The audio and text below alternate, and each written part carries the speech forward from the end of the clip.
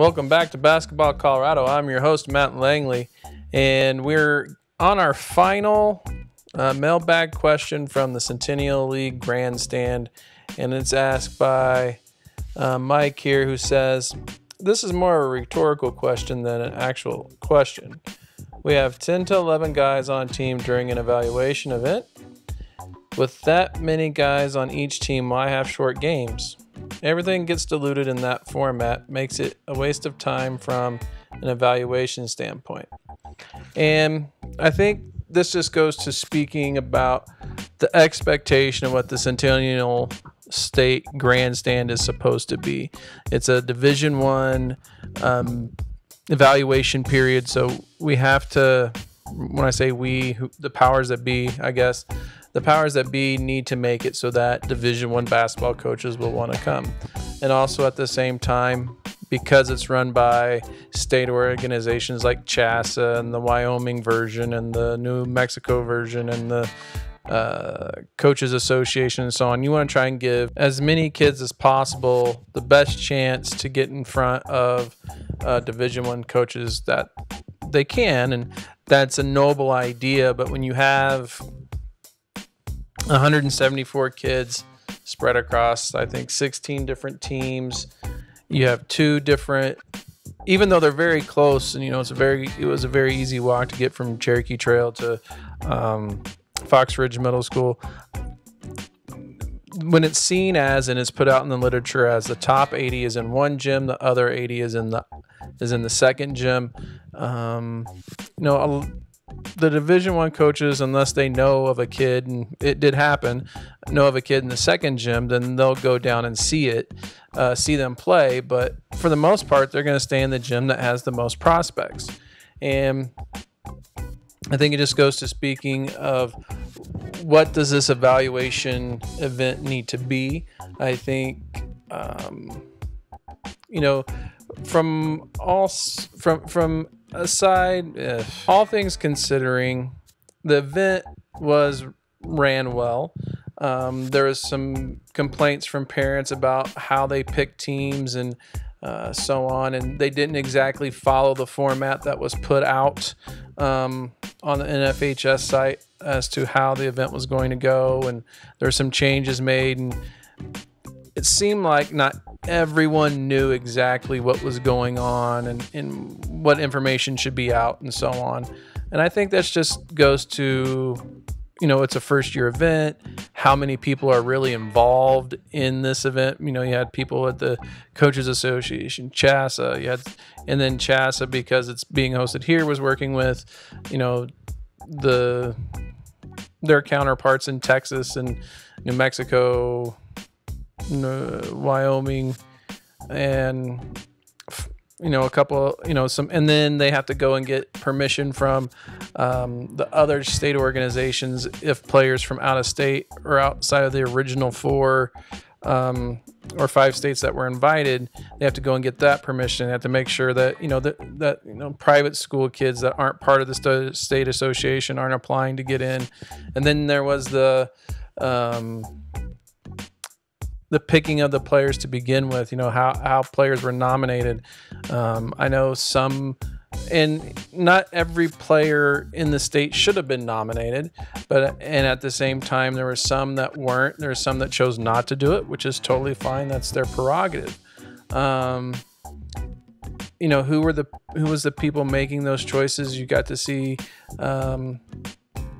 certain schools seemed to, or it felt like, had more of their kids in it than others. Why was that? Was it because they were late minute additions? Was it, just filling in time, filling in spots, for people that didn't come? There was also, people on the list that didn't come that were at other events, that were out of state, that were invited. So I think it just goes to more speaking about like how this is going to happen going forward.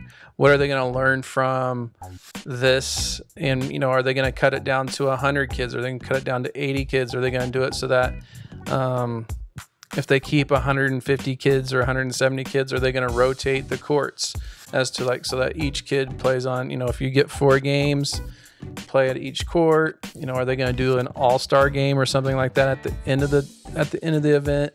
Are they going to get, are they going to extend the games because they were playing 7-minute quarters? We've run our own showcase and we usually just do 16-minute running halves and, last minute stop clock and that kind of stuff. But I've never seen an event run at 7 minutes. So that was unique. I know that there's a time concern there, but also I'd heard some other rumors and I don't want to put those out here, but if they're true, I think there needs to be a lot more communication about what the expectations are, as for everyone involved at a showcase like that. I think overall it was a solid event. Could it have been better? Yeah. But I think that just goes to more of having it be better, as that could have been in 2 ways. One, just tying up some loose ends that kind of seem to fall through, like the minutes thing, or not rotating the gyms around, the courts for the players, not putting out that the top 80s in one spot and the bottom 80s in the other. Because basically what that did was that bottom 80, I could see a lot of disgruntled people down there. Like they didn't get a shot. To get in front of coaches that they hadn't been in front of before.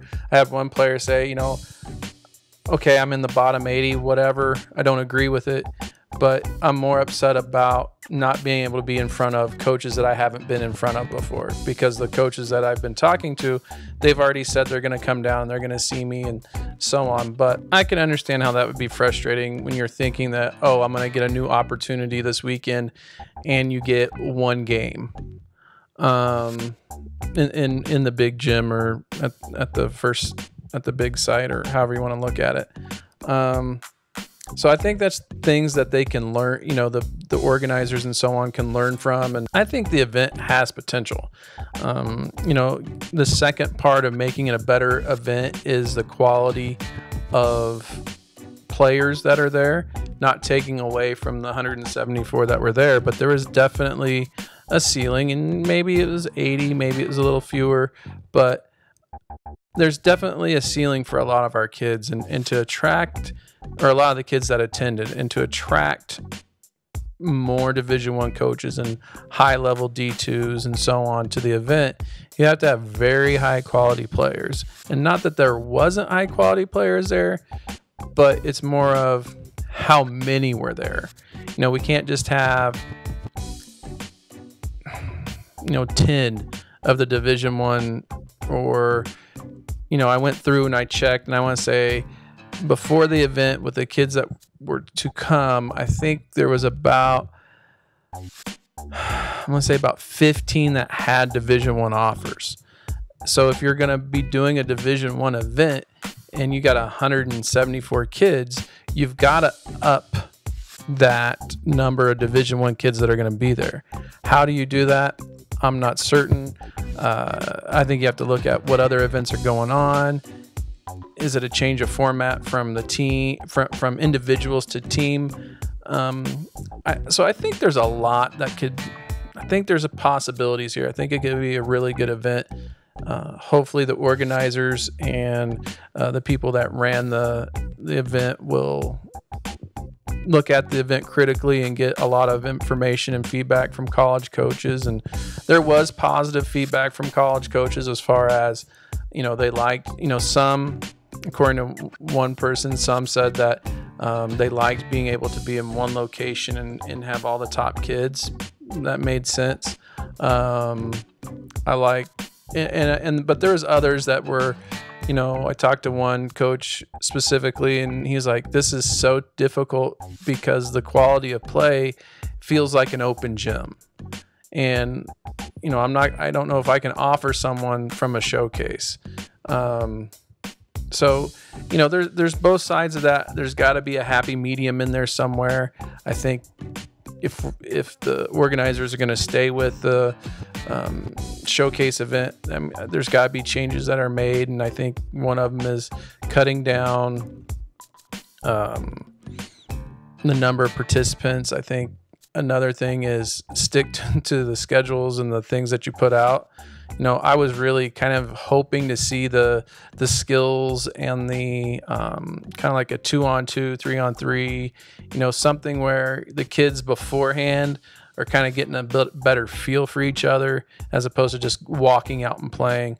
I think there's something there with that, especially if the event's going to be 2.5 or 2.25 days like it was. There's got to be something in there where it's, especially at the beginning, so kids can get a better feel for each other. But that's just my opinion. I think, I did talk to a couple other coaches like, yeah, we're kind of interested in seeing how that was going to work out. So, that's our thoughts there on the Centennial Grandstand. I think, just going back and recapping, I think it's the first time the event's been run. The organizers will learn from it and improve it. So I'm still very optimistic about what the event can be. Well, thank you for sending us questions on Twitter and participating in our mailbag discussion here. Be sure to like, subscribe, do all that stuff that people on YouTube do. We'll be back with more Basketball Colorado as the summer goes and we get to more events and see more players play. And then we'll keep using this as long as you guys are listening and watching. Have a good day.